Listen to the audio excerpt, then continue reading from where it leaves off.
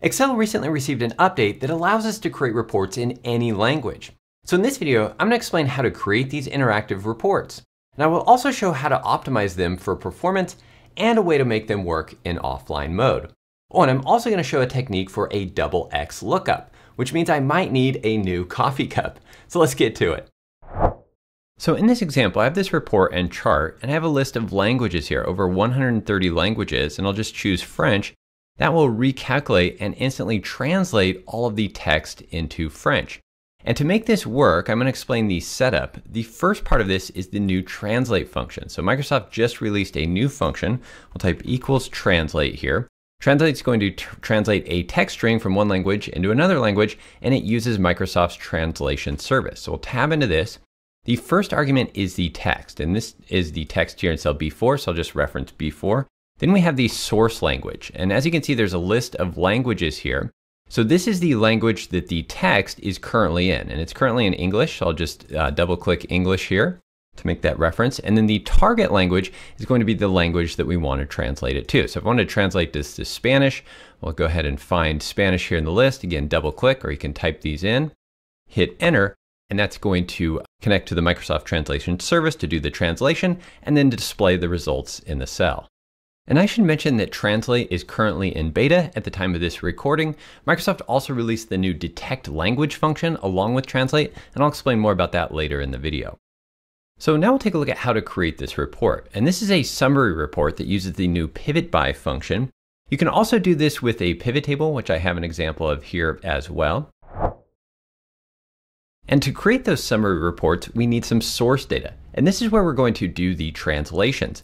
So any columns that contain text, we can translate. And we're going to do that for the source column and the month column. So the first thing I'm going to do is in this cell right here, I'm just going to put the target language. So I'm going to type ES for Spanish here. And then to the right of the table, I'm going to use the translate function. And the text is going to be the source. Type a comma. The source language will be English, so I'll type EN there in quotes, comma. And then for the target language, I can just reference the cell that contains that code. It does not need to contain quotation marks around it. I'm going to hit F4 on the keyboard to make that an absolute reference. So as it copies down, that reference doesn't change. We'll hit Enter. As you can see, the new column is added there, and the translate function does the translations. And I'm going to rename this column. I'm going to call it source X, and this just stands for translated. And then we'll also need to do that for the month column. I can just drag the formula out to the right, and we'll call this month X, and go ahead and copy that down. And so now we have two translated columns that we can use in our reports. So the next step is to make this more dynamic so the user can select a language. Of course, right now we could just change the language code. I'll change that to French. All of our formulas update and recalculate, but we want to make this easier to use. And so on this language list sheet over here, I have a table with all of the languages and their codes from the Microsoft Translation Service. And I created this table by copying it from the website, but I'll make this file available for free download and put a link in the description below so you can download this and copy this table into any of your workbooks, because it's something you will use often if you're going to do this setup. So back over here on this sheet, right here, I want to add a dropdown. I'm going to go to the data, validation, and then we're going to choose list here. And the source of this list, again, will be all of our languages. So we can just select this language column in the table here, hit OK. And now we have all of our languages right here. So when we choose one, we'll just go ahead and choose one here. What we want to do here is update this code. And for that, I'm going to use an XLOOKUP. You can use XLOOKUP or VLOOKUP or whichever lookup formula I like. We're going to look up this value, type a comma. We're going to look that up in this list here in the language column, comma, and then our return array will be the code.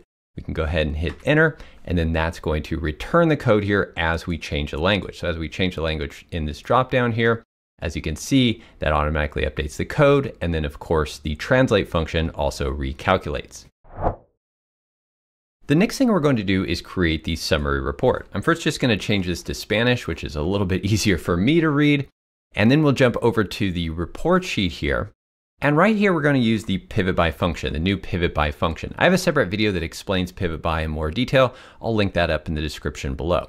So for pivot by, we have our row fields that we want to specify. This is from the data sheet here, the source data. And we're going to specify the translated column. So I'm just going to reference month X here, type a comma. For the column fields, we want the source across the top. So we'll specify the source column. And then for the values, we'll take the quantity column, which contains numbers, comma. And then we want to do a sum. So we'll type sum in there, hit enter, and that's going to create the summary report. And of course, that's in this spill range here. Spill ranges don't have any formatting applied, so you can quickly do some formatting. We'll also quickly format these numbers here, home tab. Just do that comma formatting for now. And then we want to have a place where the user can select the language on this sheet. So I'm going to type language in this cell here. And then what I'm going to do is just go over to this customer data sheet. And I'll take the cell that contains a dropdown. I'm going to hit Control-C to copy that, jump back to the report. I'm just going to paste that right here. So we now have the dropdown here where we can select the language. However, what we need to do is link that, or essentially link this cell. We can say equals, and then link this cell to the new dropdown, because this is where the user is actually going to interact with this cell. So that will change this cell. So now if we go back over to our report, as we make a change here, we'll just make this to, let's try Tahitian. Again, that's going to recalculate. We'll now see the results there, and that's driving this cell here, which drives the lookup value to this cell into our source data in the translate function there. And I'll quickly apply some additional formatting to just make this look a little nicer. Our orange color for the selection there. We'll change the header row here to a light blue. Select this row down here, hit F4 on the keyboard to repeat that action. Also going to make that bold, and that's looking pretty good. Next, we'll add the chart. So I'm going to select the data here. I'm going to exclude the total rows. Insert tab. We're going to use a line chart, and we can just drag this over here. Everything looks pretty good with this chart. And of course, you can take some extra steps to format it however you'd like. But one thing you'll notice is the chart title is in English, and we might want to translate this as well. To do that, over here to the right, I have a little bit of setup work where I've taken the chart title, or the title that I want to be in the chart in English, sales by month, and then translated here, again using the translate function, and this is just referencing the code back there on the customer data sheet. So this is the translated title. Now what we can do in the chart title, we can just select it, go up here to the formula bar, I'm going to type equals, and then I'm going to reference this cell that contains the translated title. We'll go ahead and hit enter, and that's going to display it right here. And again, this is all interactive. So if we go back over here and again, change this maybe to Thai, that'll recalculate there. You can see the title translates as well. Now, one interesting thing here, and I kind of chose the wrong language for this, so I'm going to go back up and choose Spanish. There we go. You'll notice that the title is not capitalized, or at least the other words in the title are not capitalized like they are here in the original. And one thing you can do for this is add the proper function. So around our translate function, we can use the proper function. There we go, tab into proper. Proper is just going to capitalize every word in the text here, or in the phrase. So now it looks like this. Now, technically, I didn't have this second word capitalized, but I think in general, this is going to look better. And so I'd probably use proper most of the time, at least for titles and things where you have multiple capitalized words in one phrase. So next, we're going to look at how to make this setup more efficient and also work when you're not online. And I want to warn you that this is a little bit more of an advanced technique, but it's a good opportunity to learn some new techniques, including a double XLOOKUP. So the translate function does require an internet connection to do the translation. You might not always have an internet connection, but we can still set this up so your users can do some translations. And when I say make it more efficient, right now what's happening here is Translate is doing this translation for every single one of these cells, even though we have a lot of repeating values. We only really have 3 unique values in this column. But if you have thousands or hundreds of thousands of rows, that's going to cause Translate to do all those translations multiple times, and that can just be a waste of resources. So what we need to do is create a translation table. For this, we're going to start with Power Query. Now I have a separate video that explains Power Query in more detail. I'll link that up in the description below. But we're going to go Data tab from Table or Range. And here I just want to keep the columns that I'm going to translate. And for this, that's the source column right here, along with the month column. Now, Power Query changed the data type automatically, so I'm going to delete this step. So we have our text in here. I'm just going to hold Control to select both of these columns, right-click, remove other columns. So I just have these two columns, select both of those columns. I'm going to go transform unpivot columns, and this is essentially going to create a row for the column name and then the value. So we have those combinations there. This is going to be the column name, or we can just rename this column. This value column is actually going to be the English value. So I'm going to type the English code there, hit enter for that, and I'll explain that in a bit. And then the last thing we're going to do is just select both of these, right-click, remove duplicates. So now we just have a unique list of all of the values that we want to translate. And of course, we could also sort this to make it look a little nicer. We'll go ahead and Home tab, close and load. That's going to create a new sheet in the workbook with the results. And so this is our translation table. I'm going to quickly rename the query here so we know what this is, along with this sheet name as well. And with this translation table, what we can do is add additional columns out here for other languages. So I'll just go ahead and add one for Italian, French, we'll do Spanish, Portuguese, and let's say Filipino. And next we're going to translate our values into the respective languages. So this is the text that we want to translate. Comma, for this I'm going to reference cell B1, hit F4 on the keyboard. B1 contains the English language code. Comma, then our target language, I'm going to reference cell C1. I'm not going to use table references for this. I'm going to use regular A1 style references. F4 on the keyboard there 2 times to make the row number absolute, but the column relative. Hit enter there. That's going to create our formula. We'll just go ahead and copy that across and paste it, recalculates, and we have all of our translated values in different languages. And since we've translated all the values here, we no longer need to do that in the source data. So instead of using the translate function here, we're actually going to do a lookup. I'm going to use XLOOKUP for this. We'll tab into that. I'm actually going to use 2 XLOOKUPs. The lookup value is going to be this value here that we want to translate. Type a comma. For the lookup array, we're going to go over to the translation table and we're going to select the English column because this is where our values exist, or the English version of those values. We'll type a comma. For the return array, here we're actually going to do another lookup. We're going to use XLOOKUP again. We'll tab into that. And what we want to do is look up the language code that's currently being used. So we can go over to the, back over to the data tab. We'll select this cell here. I'm going to hit F4 on the keyboard to make that an absolute reference. Type a comma. For the lookup array, we'll jump back over to the translation table. And here I'm just going to select the entire header row, or make reference to the entire header row. We can see that reference right here, pound headers. And that's in case we add new columns out to the right, they will automatically be included. Type a comma. The return array is going to be the entire table. Since we selected the entire header row, we also need to select the entire table.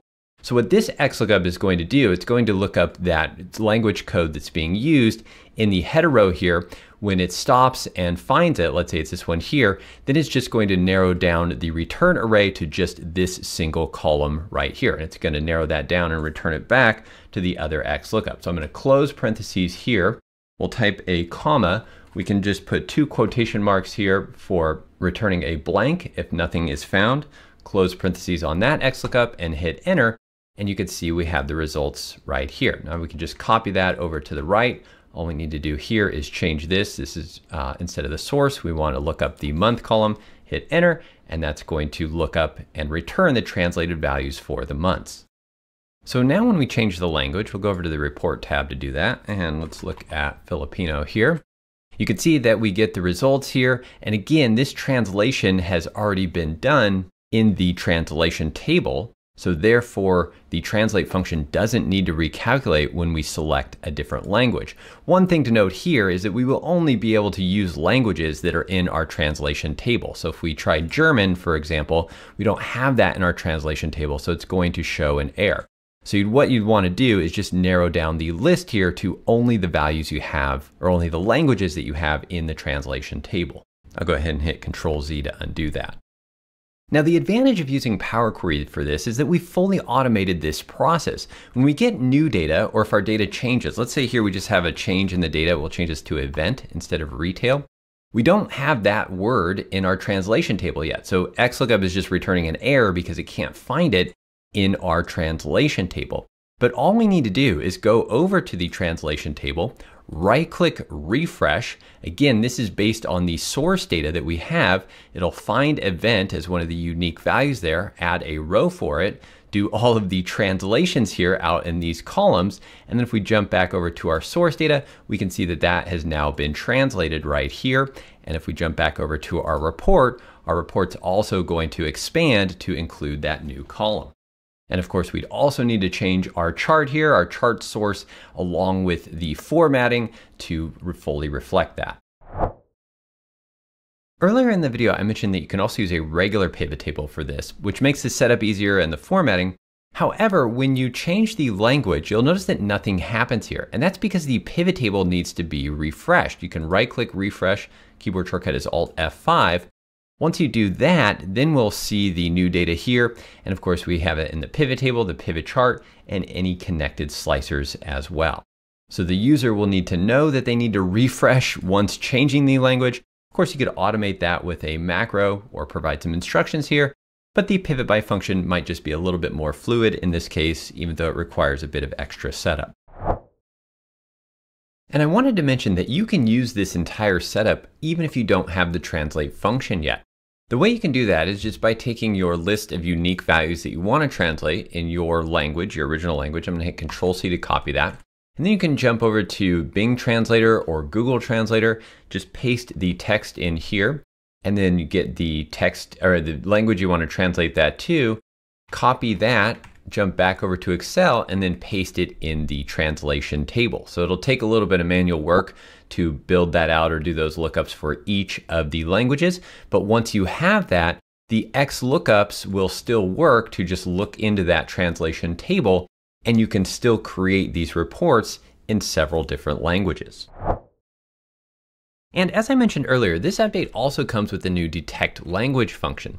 So if you come across some text in a language that you're not familiar with, you can just reference that in the formula, and then this is going to return the language code. Now, a lot of times you won't recognize this language code or you won't know what language this is. One little trick here is you can use translate for this. So I'll just tab into translate, hit a comma, and that's going to show me the language list here with all of the codes and the name of the language. So you can find it in this list. However, this list is not in alphabetical order by the code.